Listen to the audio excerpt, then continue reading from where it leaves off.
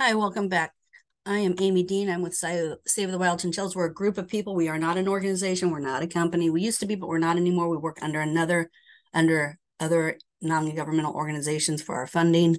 This is our wildlife series, and today there's lots of definitions and talking about ecosystems and biomes and habitat. So let's get started. We're being funded by ZGAP and Tulsa Zoo for this video series. So let's start off with an ecosystem. Now, an ecosystem is all the living and non-living parts of an area. So we have a biotic community. That's all species that occur in a common area and interact with each other directly or indirectly. For example, the chinchillas, the Abercrombie, the degus, the Octodon degus. These are all little small rodents that live in the same area. They occupy the same community. Energy flows from the sun to the plants to the animals. And there's always a loss of energy as it flows through the system. So the primary producers, the plants, lose energy, or the energy is lost when the energy comes in from the sun to those plants. And then it gets lost as it goes up the pyramid, the food chain. The biomass pyramid. Now, you always need a lot of underlying species to support a higher level of species. So if you have a pyramid and on the bottom you have grass, you have lots and lots of grass. And then the pyramid gets skinnier and you have some grazers or browsers. And then it gets even skinnier when you have the predators that eat those grazers and browsers. So you always need a lot more on the bottom to support what levels of feeding are higher up. Biogeographical realms are organizations of how we've split up the Earth so that we can talk about different places on Earth. So you'll have the old North, or the old Arctic and the new Arctic, and the Ethiopian area, the Oriental, the ocean area, Australia, Antarctica, neotropical. Neotropical being the new tropics, which would be South America, Central America. Biotic provinces or realms further subdivided into provinces different from other native species, native flora and fauna. So we're going to look at a couple maps, and just so that you have in your mind what this looks like, you don't need to remember this for anything. Oh, well, we're going to go to that next, I guess. Here, we'll go back to the last slide. So the old Arctic, the new tropics, the Afrotropics, Indomalayas, Australia, that area, New Zealand, Australia, there's Papua New Guinea, Antarctica, and the ocean. And these are all different, huge, large biomes. Biomes with similar climatic characteristics support similar flora and fauna. For example, you'll have tropical plants in the tropics. They have a similar temperature. They're at the same level across the Earth around the equator to 23 north and south around in that area. So they have lots of input from the sun year round, lots of rain in many of those areas. So there's different types. These are based on their place on the Earth, plus the precipitation and the temperature. And that in turn tells you the growing cycle for the vegetation. So the tundra, oh, well, we have these different ones listed here. We'll go with the tundra. That's where there's permafrost underneath the topsoil. So it's always frozen there. It's treeless, it's cold. The winter's 8 months long. Then you'll have forests, which are places with trees, deserts, dry areas, grasslands, places with lots of grass, savannas are included in that. The taigas, the northern coniferous forest. All right, so let's go into coniferous and evergreen and deciduous. Coniferous is cone-bearing trees, like pine trees. Evergreen are trees that do not lose their leaves year-round. They lose them gradually here and there, and they're replaced by new ones. Deciduous, they lose their leaves in the fall. That's when the resources are the scarcest, the dry season, and then they'll gain them again in the spring. The tropics and subtropical humid forests, these are wet areas. They have lots of humidity, southern Florida down to Venezuela, that area, if you're in the Western Hemisphere. And then you'll have deciduous forest and woodlands that are tropical and subtropical. These are going to lose their leaves.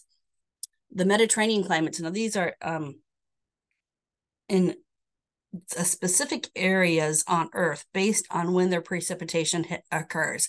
And these all have wet winter seasons. So that's where we're at in Chile with the chinchillas. It's a wet winter season. It's the coldest part of the year when we get our precipitation. South Africa has a little bit of some. Australia has some biomes of this, some areas of this in Australia, and then around the Mediterranean. That's how it's got its name. And there's all right. So now we've gone through the different types of biomes, and then we have faunal regions, and there's strong differences in areas with well-defined boundaries. And at different boundaries, you'll have a gradual change in these species. It won't be instant all the time. Sometimes it is a well-defined, sometimes it's not. Similar species occur in like faunal regions. For example, and this is based on the species physiology. In different locations, we'll have primates in Africa and in South America. And these primates are different. The ones in South America have prehensile tails, but in Africa they don't. But the camels, you'll have camels. There's two kinds of cameras. Some are further in the Orient, and then the other ones are over in Northern Africa, the Middle East. Cats, we have jaguar, puma, whatever you're going to call it, in Chile, where the chinchillas are, whereas you'll have tigers in India. So we've gone over the different areas. So here we are in this Mediterranean climate in Chile. You'll see it around the Mediterranean. These are those wet winters. Oh, Southern California has it also. I forgot about that. Australia and South Africa. And then the tropics are around the tropics, around the equator, around in this area. The subtropics will go further north and south.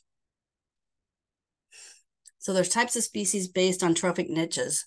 And a trophic niche is really where a species fits into its community, its biological community. And these are most often based upon, you can have trophic niches. These are based on feeding. There's other kinds of niches that are based on behavior, or I don't remember the other ones now, right off the top of my head. All right, carnivores, generalist, I'm not carnivores, herbivores. We're starting over here on the left side. Herbivores, they're generalists, the seed eaters. It's less harmful to a system, and they will starve without seed production. So many years of not having a rain, and then the seeds being produced from the flowers, from those plants being able to have flowers because of the rain and growth, will lead to starvation. And that's what you'll see with a lot of these eruptive populations, J-curve eruptive populations, like the Phyllodes starwini. You'll have leaf eaters, grazers, and they can destroy a system rapidly. And grazers eat leaves, browsers eat woody parts, and these can also just kill a plant if they eat too much of that plant. Grazers and browsers, large densities can destroy plants and systems, and that's what we have with a huge population of goats in the chinchilla system. Just going through, they're not native to the area. They are in a higher population than the native grazers would be, and they just decimate the vegetation. A cecum is a stomach chamber, and I'm not sure why I have this in here, but it helps break down plant material. So you'll have foregut and hindguts, fermentation, and these are just adaptations to break down food from the different animals. Frugivores are fruit eaters, and they disperse seeds. They'll eat the fruit, and then maybe they'll and consume the seed, and it'll be excreted out. Well, or they'll just eat the fruit and toss off the seed. Omnivores are generalist scavengers. They switch prey. So sometimes maybe they're eating fruits, sometimes they're eating animals, sometimes they're eating something else, fish. Carnivores are specialists. It's easy to digest animals that have everything that you need. The quantity of prey species limits the food supplies. So in Alco, we have foxes, and they're carnivores, and they eat. Normally, you think of a fox as eating meat, eating the frogs or the lizards or some animal, but they also eat large amounts of fruit, which I did not realize. And then you have apex predators, and these are the predators that seldom get killed by another animal. The pumas, the orcas, the great white sharks. These are apex predators. The cats are apex carnivores. They only eat meat. And then we have the decomposers. These are the fungi and the bacteria that decompose all the old material that's dead, and they turn it or that is dying, and they turn it into new soil for a new cycle of soil, vegetation, plant life, animal life. This is what the wild chinchillas eat based on studying their feces by Connie Mullis in 1983. This is where this came from. I'm not sure who actually did the study on it, but these are the plants that we focus on rehabilitating because are revegetating, rewilding, making the area wild again, enhancing habitat, fixing the ecosystem as much as we possibly can. So Rumpiato, they eat the seeds. Carbonio, they eat the seeds, and that by eating those seeds, that's what they're eating during the dry season when there's not enough rain. Renilla, they'll eat the leaf, stem, leaf. So these are things that they like to eat the leaves of. And remember, we have these, lots of these are evergreen. They're not going to go dry during the wet season. They're evergreen, even though they're in a Mediterranean system. They're not evergreens as in trees. They're evergreen plants that never drop their leaves or drop them, but in not all at once, every once in a while here and there. It's always adding more, and it actually adds more in the spring, but okay. And then what they actually really like a lot are this right here. This is a grass species. They like this one a lot. So that's what we try and spread a lot of around, and then when it rains, that'll germinate, hopefully. We have it by season. This is when they consume it. So they're eating dry grass and fresh green grass when it's available. Same with pingo. I think they actually like their fruit from this too, but I'm not sure. If you want specifics on which plants these are and what they look like, you can look at our inventory, our Cuyano inventory, which is a biological inventory. It's a list of the species, all the species that someone encountered during a time period, and all the plants that they encountered in that area. And we'll need to add to that because that survey was taken over a 6-month period that did not include immediately after the spring season, right after our winter rainfall. Species need a place to live, and that means habitat. And it's a space environment suited to a particular species. This is what they need. They have to have it. Habitat can support a certain number of species, and that's its carrying capacity. Above that number, or when you approach that number, animals are going to start to get stressed, and there's not going to be enough resources for the animals to survive. So habitat is space with the species required resources. And then the niche is the function of the species in that community, in that area. A geographical range is a map location of species and is determined by the species adaptation to where it can live. The climate, the vegetation, the topography. By topography, so the long-tailed chinchillas cannot live above, we'll say, 3,000 meters or so. I'm not sure how high. Well, we've not found the short tail or the long tails at 3,000 meters. So we'll say 3,000 meters. But it's their adaptation to that climate, to that vegetation, the climate. They're living in that desert area, semi-desert Mediterranean climate. It's hot. They have longer tails. They've adapted they've evolved to have longer tails and bigger ears to have an increased ability to disperse heat. So they can live in that area. Whereas the short-tailed chinchillas have those shorter tails and the shorter ears. They're living higher up and they can conserve more heat. So with topography, we're not just talking about north and south from the equator. We're talking about lower and higher up a mountain as also a barrier. The geographical range is a map of the location where the species exist. Now, here's an idea of where we should be able to find short-tailed chinchillas. Up high, this is higher in the Andes. This is the Pacific Ocean. This is Chile. This is Argentina, Bolivia, Peru up there. And this is the short-tailed chinchilla, and there's some spots over here where we actually know it's living right along the coast. But this is the ideal place according to this formula, this module, this computer program that models where we might be able to find them. So that's can just give you an idea of its range. Its range is for the long-tailed chinchilla, its range is going to be about from here up to about here. And then for that short-tailed, it's going to be up through here. But remember, it doesn't exist in all of those areas. So this trapping grid we'll talk about in another lecture that's already been recorded, so maybe you've already seen it. But this is what the habitat actually looks like where the long-tailed chinchillas are. There's cacti. People don't realize that. It's not 100% ground cover. They hop. That's useful. If it had all these vines and undergrowth, they wouldn't be able to hop through their habitat. So a habitat is a space that has all the required resources for that species. So it's going to have cover, and cover is it changes in its quantity and quality over time because of the annual cycle of plants and leaves and grass. Its distribution in relation to other resources is important. So you have your shelter, but maybe your shelter, you need your shelter within an area where you're going to be able to get the resources that you need, the food you need. Shelter or cover also provides refuge and escape from predators. And this plant that chinchillas use, this puya plant, is great for escaping larger animals because these leaves have, I'm going to say, all right, they're thorns on the edges, on both edges, and they're not retracted. They look like retractable cat claws, what a cat claws look like, all up and down those. And so it's easy to put your arm in, but to come out, you're going to be just shredded with scratches all down your arm.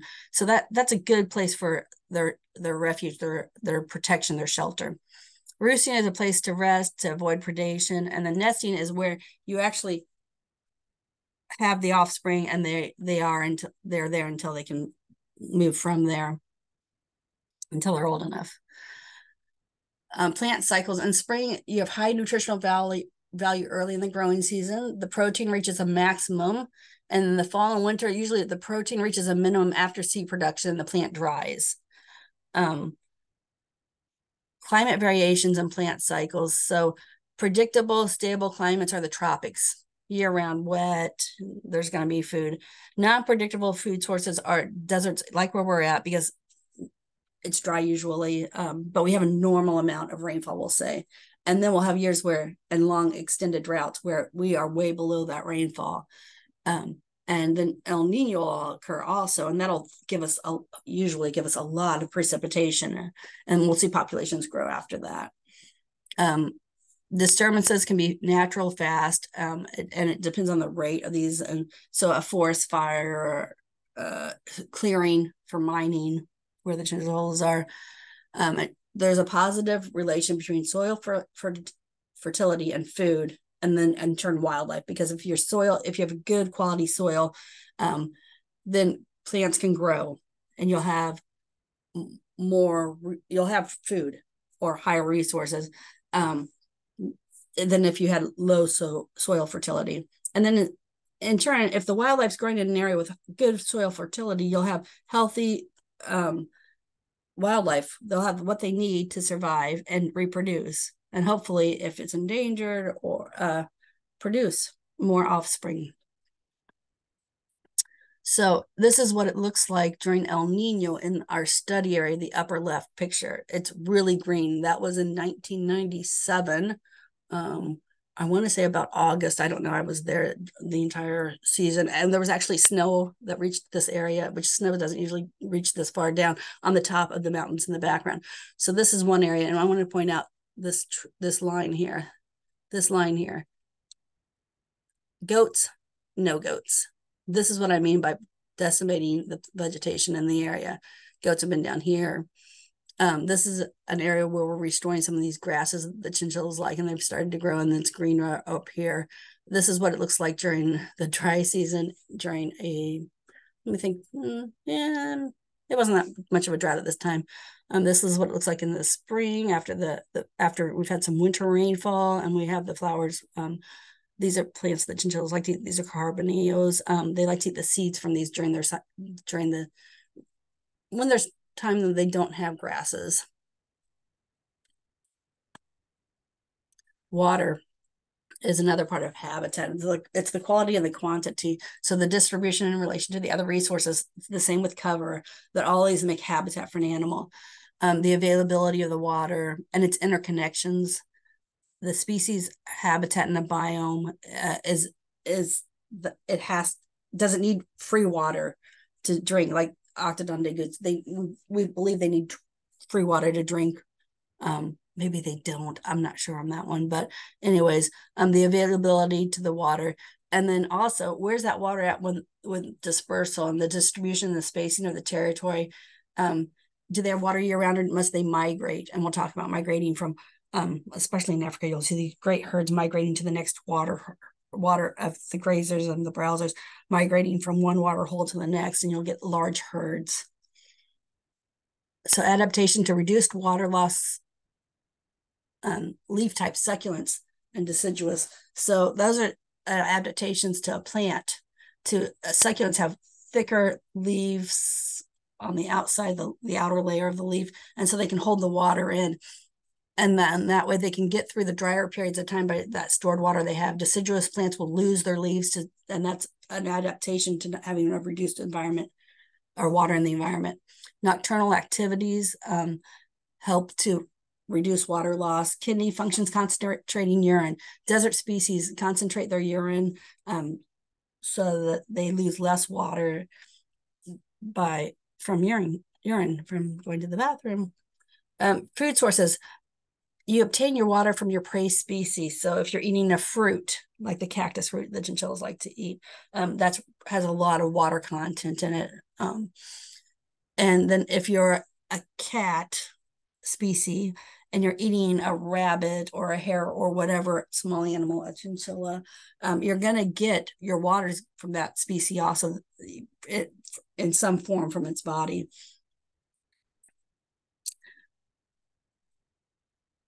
We're not going to talk about the oceans, except to say that, once all the land masses were in this huge continent called Pangea, and then they split apart. And that splitting apart did affect, like, we have marsupials in Chile, which you normally associate with Australia. And they also in North America, you'll have opossums, and we have mouse opossums in this area where the chinchillas are. That's the Thyllotus that's now called mimosa or something like that, I think, for its genus. I don't remember. So what limits a species range? Climate. Is it too hot or too cold for that animal to exist there? Mountains. Is it too high in the mountains? Is it too cold in the mountains? Because as you go up in the mountains, it gets colder. Deserts often limit a species distribution. So maybe you'll have something that lives north or south or east or west of a desert, and it doesn't live in the desert, and then you'll see some of it maybe or maybe not on the other side of it, but maybe it's a different species or species specific, but maybe in the same genus. Oceans restrict a species from getting from one place to another. Resource distributions, where's their cover, their food, and their water, and has it been disturbed? Disturbances, clearing of forest, clearing of native desert habitat can affect where a species lives, its range. Evident species ranges can also be limited by predators or competitors. So it turns out there's this one out of all the different parts of habitat, there could be a single factor in shortest supply relative to demand that is the critical determinant of the species distribution. So there's this one thing that the animal must have, and if it doesn't have enough, then that's going to affect its distribution. So each environmental factor has both minimum and maximum level. So maybe an animal can exist at this temperature at its minimum and this at its maximum, and that's its tolerance limits. It can, but outside of those limits, it cannot survive. For example, no humans can live permanently above 5 kilometers. And that's due to oxygen. So here's what it would look like. So take any one of the required resources an animal needs: food, the water, the temperature, and you'll have the most of them in this optimal range. And then you'll have the zone of stress where the resource is there, but the animals are being stressed. And then you'll have zone of intolerance where these animals cannot exist because it's above or below their environmental adaptation to whatever that factor is.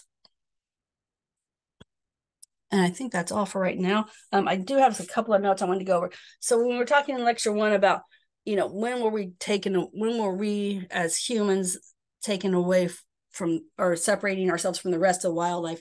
And I don't know when that was exactly, but I know 10,000 years ago is when we began to change to domestication and our agriculture. So lots of people look at that 10,000 year ago timeline.